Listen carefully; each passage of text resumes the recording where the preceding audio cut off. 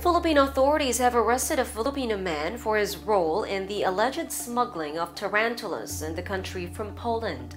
The suspect, whose identity was not revealed, was held by authorities on Monday, April 1st, reportedly after trying to claim a package containing hundreds of tarantulas declared as collection items. Customs officials said they intercepted suspicious gift-wrapped boxes of oatmeal and cookies at a mail exchange center in Manila's Naiya airport that day. Officials indeed unboxed a surprising and hair-raising present: 757 tarantulas stuffed in small plastic containers. According to customs officials, the illegal shipment could amount to 310,000 pesos or $5,900. The incident is the latest in the list of smuggled animals in the Asian country. Last month, authorities seized 1,500 exotic turtles duct-taped inside abandoned suitcases.